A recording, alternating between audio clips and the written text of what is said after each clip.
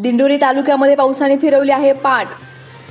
तर दिंडोरीमध्ये खरीप हंगामामध्ये सरासरी 35% पेरणी झालेली।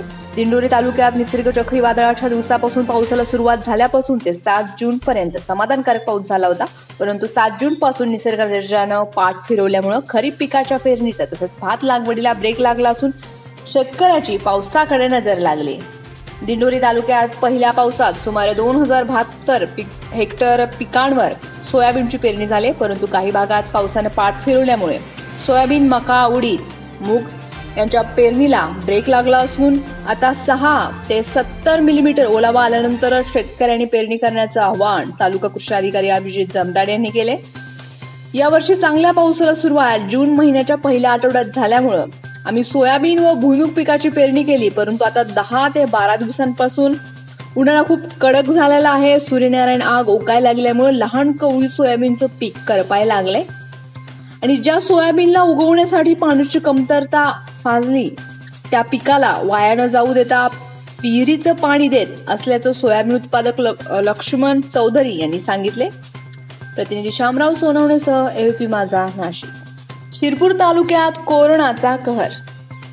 सध्या संपूर्ण भारतात कोरोनाचा प्रादुर्भाव झपाट्याने वाढत असताना शिरपूर तालुक्यात देखील कोरोनाचा एकाच दिवशी 47 अहवालांपैकी चक्क 36 रुग्ण आढळले। त्यात शहरातील 26 तर ग्रामीण भागाचे एकूण 10 जणांचे अहवाल कोरोना पॉझिटिव्ह आले। शिरपूर तालुक्यातील एकूण कोरोना पॉझिटिव्ह रुग्णसंख्या आहे 230 पेक्षा अधिक आहे। धुळे जिल्ह्यातील शिवसैनिकांनी दिला शिक्षण अधिकाऱ्याला चूप। धुळे जिल्ह्यातील शाळेची फी वाढी संदर्भात धुळे येथील शिक्षणाधिकारी यांना शिवसैनिकांनी विचारणा केली असता माझी तक्रार वर्षा गायकवाडला करा नाहीतर उद्धव ठाकरेंना करा, मी नाही घाबरत या वाक्यावरून शिवसैनिकांनी शिक्षण अधिकाऱ्यांना चांगला चोप दिल्याची घटना घडल्यानं शहरात एकच चर्चा सुरू आहे। तळोद्यात कोरोना रुग्णात झपाट्यानं वाढ होत आहे। तळोद्यात पहिला रुग्ण आढळून आल्यानंतर तळोदा येथे रुग्णांमध्ये झपाट्यानं वाढ होताना दिसत आहे। नंतरच्या काळात तळोद्यात 7 रुग्णांची वाढ झाली, परत 5 रुग्ण वाढलेत। दिनांक 25/6/2020 रोजी परत 2 पॉझिटिव्ह रुग्ण आढळून आले, असं एकूण 14 रुग्ण झालेत। संसर्ग टाळण्यासाठी प्रशासनाने दिनांक 26/6/2020 पासून अत्यावश्यक सेवा वगळता सर्व दुकाने 28/6/2020 पर्यंत बंद ठेवण्याचा निर्णय घेतला आहे। प्रतिनिधी गणेश मराठेसह एव्हीपी माझा, तळोदा। राष्ट्रवादी काँग्रेसने शहादा तहसीलदारांना दिले निवेदन। राष्ट्रवादी काँग्रेसचे राष्ट्रीय अध्यक्ष शरद पवार यांच्यावर टीका करणाऱ्या भाजप आमदार गोपीचंद पडळकर यांच्या विरोधात राष्ट्रवादी काँग्रेस शहादा आक्रमक झाले असून शहादा शहर अध्यक्ष सुरेंद्र कुवर यांच्या नेतृत्वाखाली शहादा तहसीलदारांना निवेदन देत निषेध नोंदवलाय। राष्ट्रवादी काँग्रेसचे राष्ट्रीय अध्यक्ष शरद पवार यांच्यावर टीका करणाऱ्या भाजप आमदार गोपीचंद पडळकर यांच्या विरोधात राज्यात राष्ट्रवादी काँग्रेस आक्रमक झाल्याचं चित्र पाहायला मिळत आहे।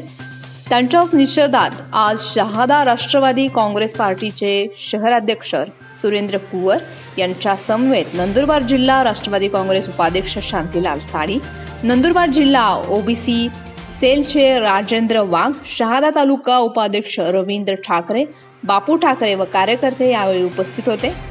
जामनेर तालुक्यातील कसबा पिंपरी येथील ग्रामपंचायतीचा मनमानी कारभार।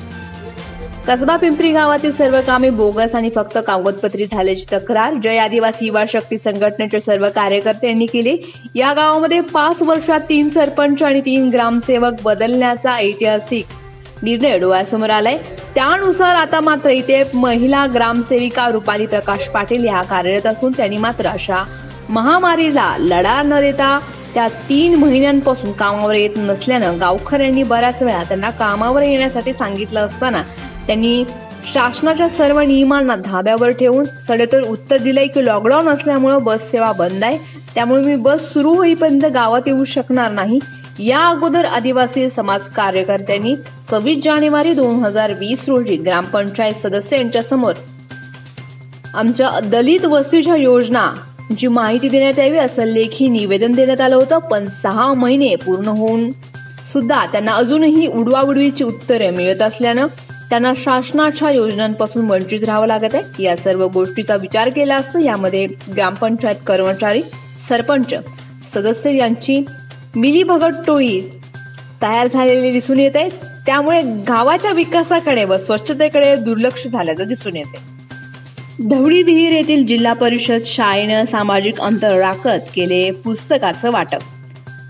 तळोदा येथील जिल्हा परिषद शाळेतील मुख्याध्यापक व शिक्षक यांनी मिळून सध्या महाराष्ट्रात कोरोनाचे रुग्ण दिवसेंदिवस वाढत आहेत, तसेच तळोद्यात देखील रुग्ण वाढत आहेत. या पार्श्वभूमीवर तळोदा तालुक्यातील ढवळी विहीर येथील शिक्षकांनी टेम्पोमध्ये इयत्ता 1ली ते 7वी पर्यंतच्या मुलांना गावात व घरोघरी जाऊन पुस्तकांचं वाटप करण्यात आले.